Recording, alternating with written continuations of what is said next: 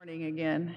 As most of you know, Reverend Roberta is visiting her daughter in Seattle, and if you've been watching Facebook, they seem to be having a wonderful time. So I would ask continued prayers for Roberta and her daughter, that they can enjoy this time together. I do have a couple of other prayer concerns that haven't made it on. Jay Gossett, who is a cousin of a cousin, had a stroke this week, so if you could keep him in your prayers. And Bishop Trimble's mother also had a stroke, and that was a couple of weeks ago. She's 92, though, I believe, so hers is a little more of a concern because of other health issues. So if you keep both of them in your prayers as well.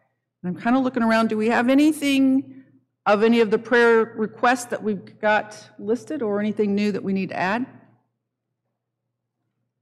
All right, if you'll join me in prayer, we'll raise these and any concerns that you have on your heart up to the Lord.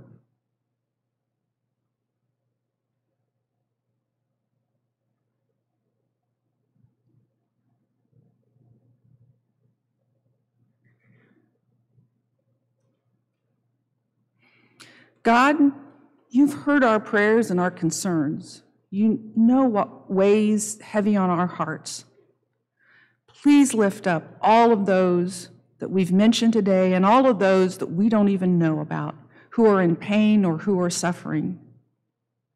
And we thank you for all of the blessings that you've given us, for all of the wonder in our world and all of the love that you've shown us, particularly for your Son, who taught us to pray.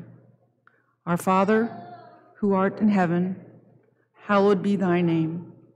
Thy kingdom come, thy will be done, on earth as it is in heaven. Give us this day our daily bread, and forgive us our trespasses, as we forgive those that trespass against us. And lead us not into temptation, but deliver us from evil. For thine is the kingdom, and the power, and the glory forever and ever. Amen.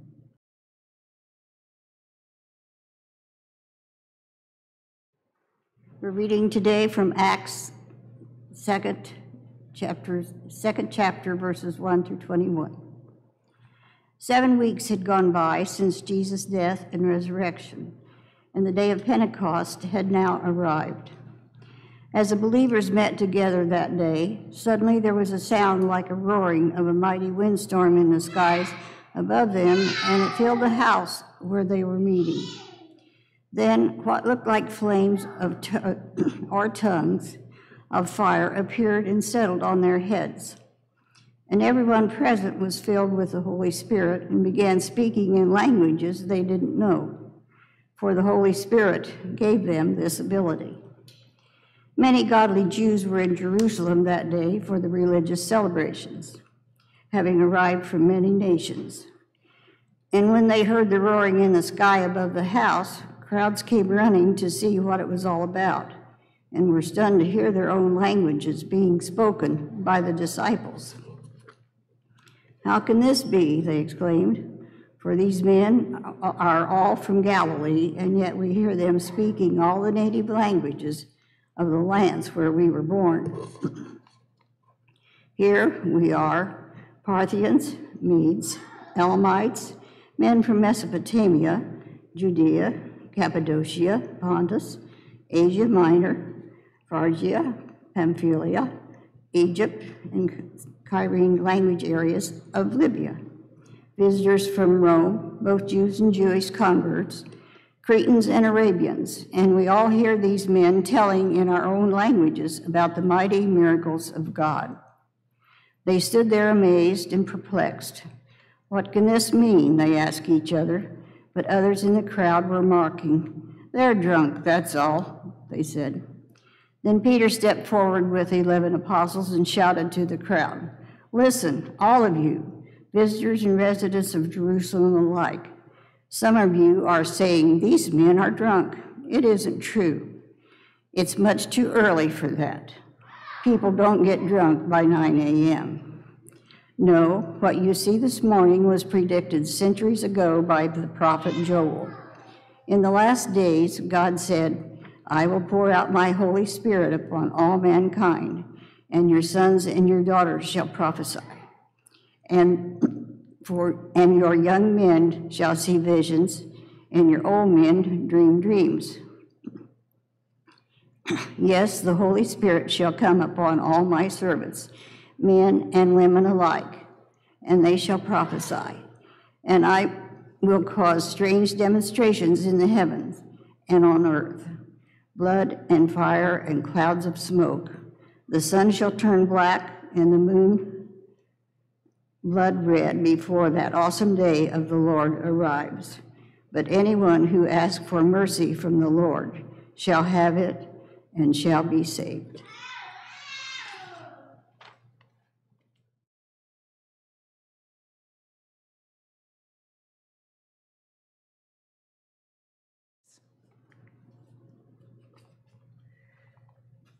Today we're going to talk about Pentecost because today is Pentecost Sunday.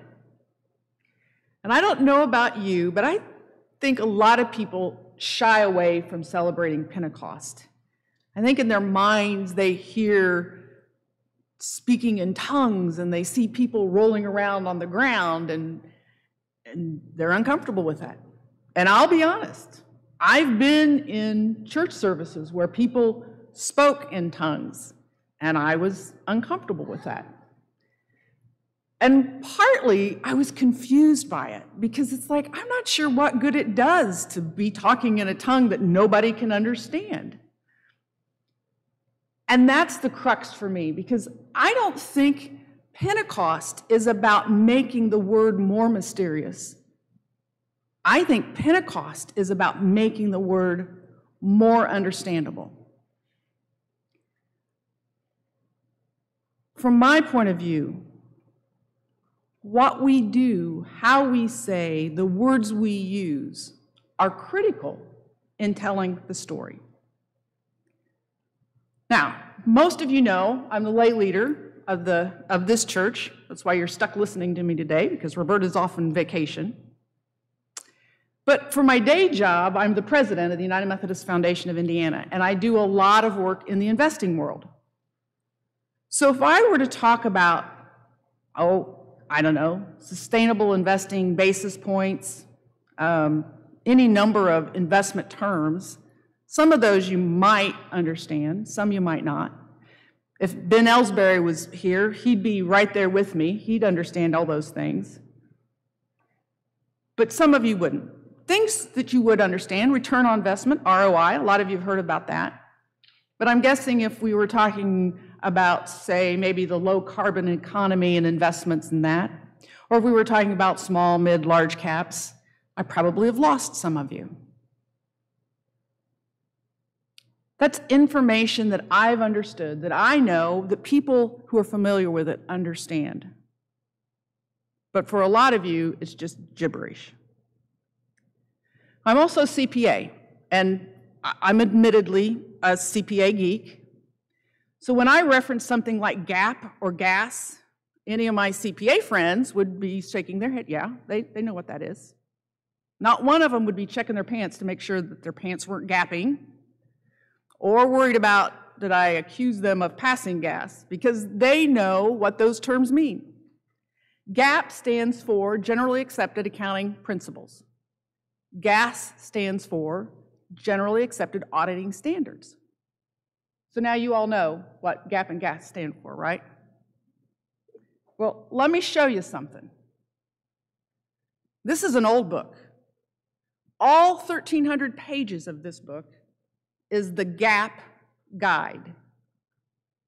1,300 pages. So when I say GAAP to my accounting friends, this is what they think about. They think about revenue recognition. They think about property depreciation. They think about leaseholds. There are millions of concepts tucked into that one little word, GAAP. And when I reference it, they all understand what I'm talking about. I'm guessing a few of you probably don't, and more often don't care what I'm talking about. I've experienced that on the other end. My son, he'll talk about his wildlife biology things, and sometimes he gets technical. particularly when he and my husband start talking about the machinery and this goes there and that goes there. Steve would be right there with them. I'm usually just shaking my head. When they stop and put it into simple terms, I can understand what they're talking about. But when they make it complicated, I kind of go, yeah, okay. I'm sure all of you have examples that you could either share with me that I wouldn't understand, or where you've been in the other role. We have to understand that one word, one thought can express a multitude of ideas to us, but not necessarily to somebody else. We forget in the church when we're talking about some of our, quote, simple concepts, things that we expect everyone to be able to do. The Lord's Prayer. Everybody knows the Lord's Prayer, right? No. And why would they? We take for granted that people understand what we understand. We take complex ideas and shove them into one word. Father, Son, and Holy Ghost. Yeah, that's easy to explain, isn't it? We just call it the Trinity and we're done. Those are concepts that I even know some really advanced theologians have a hard time wrapping their heads around. And we throw it out with one word and expect people to understand it. Let me take you down a different road. If you don't think language, and when I'm talking about language here, I'm not talking about English and German, and I'm talking about the words we use, our language. And I'm guessing a lot of you in this room, and maybe some online, will be able to relate to this one. Let me give you a story. I saw this online. So this mom was texting out, and she texted out that Aunt Mary had passed away this morning with a stroke. LOL. So her daughter immediately responds back, Mom, why is that funny? Mom responds with, well, it's not funny. I love Mary. What are you talking about? And her daughter says, well, you know, LOL means laugh out loud. Well, Mom's response was, no, I sent that to everybody. I thought it meant lots of love.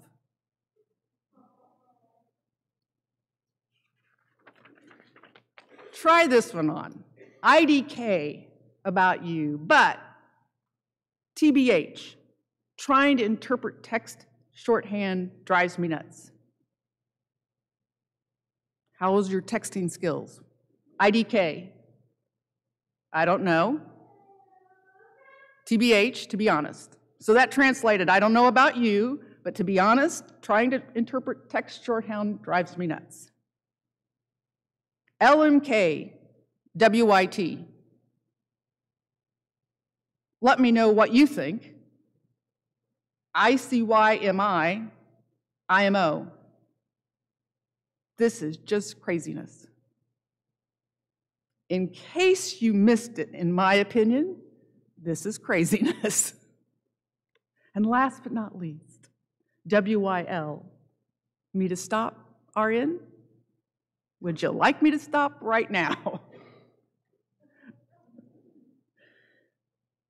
It doesn't make sense 9 times out of 10 when I'm reading these text things, and I'm guessing some of you are right there with me. Some of you probably knew a few of those. But you feel frustrated, don't you? When people are using these things and you're like, this doesn't make any sense. It's not real. So why do I care? And yet we try to take Christian concepts and put them into words that people don't understand. And they think, this doesn't make any sense. And it's not real to me, so why do I care? We have to think about how we share the good news with others and use a language that they're familiar with. All too often we use church speak. What do I mean by that? Core, Bishop, Trinity, walk to Emmaus. When we talk about the Pentecost, we need to share it in terms that people can understand. One of the basic tenets that Jesus teaches us is a difficult tenet. Love God first. Love your neighbors like yourself. Now, we all know, wrapped in that package is, first of all, neighbors doesn't mean the guy that lives next door to you. Neighbors means everyone in the world. When we share this story, we have to share that we love everyone, whether they look like us, they think like us, they love like us, everyone. Because we are called to love like God loves. And God loves everyone. He loves me just as much as he loves you. And just as much as he loves the homeless man on the street, or the police officer, or the criminal. He loves everyone. And that is a complicated concept to share. We also truly need to understand the Bible. When I talked about GAP, I could refer to these things because I've studied this for several years. And I've put it into practice. So when we talk about the Bible, we talk about Christianity, we need to have taken the time to study it, to understand it, to be able to tell that story. How do we share that God loved, and not only loved, but called him his beloved, a man who authorized the murder of another man, committed adultery with his wife, and had any number of other sins laid at his door? David is our beloved. We talk about him a lot, and yet he was truly a sinner. How does God love a sinner? Albert Einstein said, if you can't explain it simply, you don't understand it well enough. We need to understand the Bible. We need to understand God's presence in our life. We need to understand God's love well enough that we can explain it in simple terms. We have to explain complicated ideas, not the simple stories that we learned in Sunday school like Noah's Ark, but really hard things, which honestly, when you start thinking about it, Noah's Ark is pretty hard to explain. How do you explain to somebody who doesn't feel God's presence in their life that he wiped out almost everyone and everything on the face of the earth? How do you explain that God sent his son to suffer, and not just die, but suffer on our behalf? And more importantly, why? Why would he need to do that? Those are complicated issues. And there's things that we need to understand so that we can explain them in simple terms. Let me give you a little bit of a picture of this. When I was in college, on campus there was always this preacher, and he stood on his box, and he yelled at everybody that walked by. For the men, he would just yell, "Sinner, repent." For the women, he used a little more derogatory terms for most of us. And he yelled, "Repent, repent. The rapture is coming." Now, my personal opinion is I'm guessing that most of the people that heard him did not understand what he was talking about, did not feel the presence of God in their life or the love of God reaching out to them. And I would almost be willing to bet that there was a fair percentage of them that looked at him and said, that's Christianity at its worst. That is the hypocrisy of Christianity. So how we communicate is as critical as what we communicate. Now, I've got one last thought that I want to share with you to add to this mix. Why is it that so often we as humans try to tear people down rather than to build them up? What do I mean by that? Well, towards the middle of these verses, when the people around the disciples saw this miracle, fire was dancing on their heads, and suddenly they could speak in every language that was present. Did you see them go, wow, this is awesome. God is awesome. These disciples are great. No, they're drunk, obviously. All too often, that's what I see. When I see people who are on fire for God, there's somebody that's going to be trying to tear them down. You hear things like, oh, well, they just think they're better than everybody else. Or, they just want everybody to look at them. They want to be the center of attention. Sometimes, those are the nice things that are said about them. Instead of celebrating when someone else is in ministry that changes lives, people cast stones. Clearly, they were drunk. Couldn't have been a miracle of God that they saw. And think about this just a minute. Not only were they casting stones at the disciples, but the disciples had to stop what they were doing and deal with this. They had to change their direction, their focus, and their energy to refute the claim that they were drunk. So those people who are busy doing ministry, when you try to tear them down, they've got to stop doing the life-changing ministry that they're doing to deal with this complication. Now, I'm going to give you an example. I don't participate in the community meal. If I do, it's only to buy food. And I could say, well, it's not a big deal. They only feed a few people. It's the same people. Or I could say, this is an awesome ministry. It changes lives both in our congregation and in our community. I just haven't carved out the time to participate in it. That's okay. Not every ministry is for every person. What's not okay is for me to say something bad about it because it's not my ministry. Live Nativity. Now that one's one I really do participate in. I love the Live Nativity. Partly because I've been out front and I've listened to people come up and ask me, is that baby a boy or a girl? And I'm not talking about little kids. I'm talking about adults that don't know the story of Jesus.